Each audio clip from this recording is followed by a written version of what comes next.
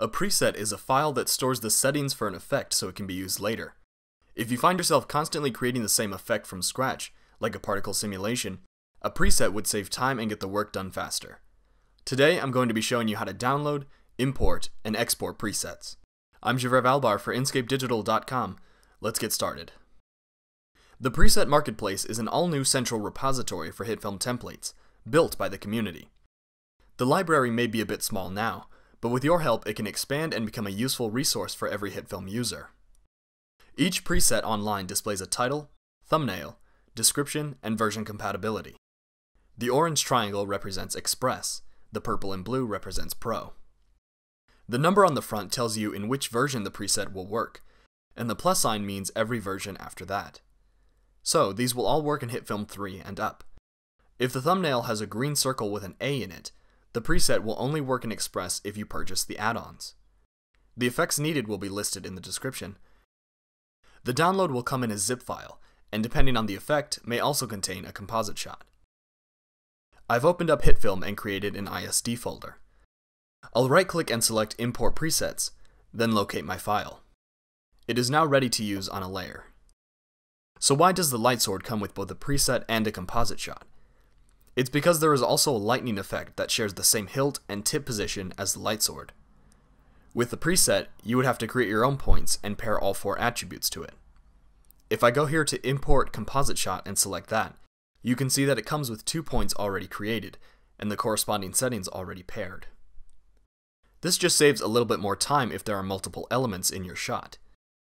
If the file you want to share is a composite shot, you don't need to export it, you just save like normal.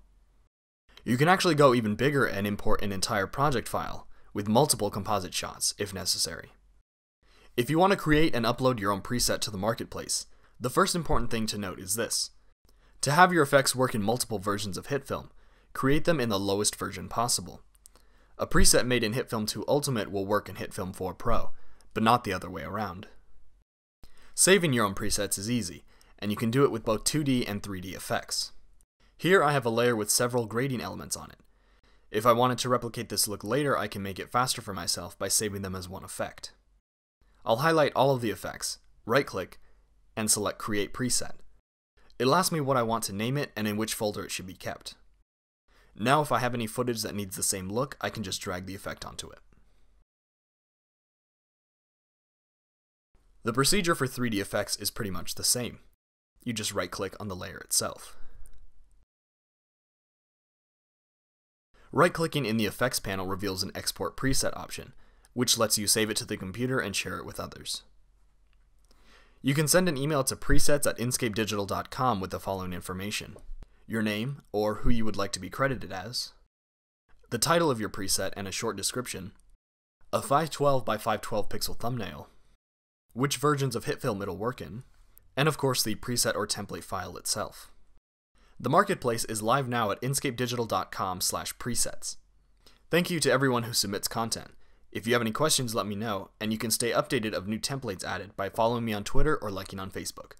There will also be a thread on the HitFilm forums. Thanks for watching, and I'll see you all in the next video.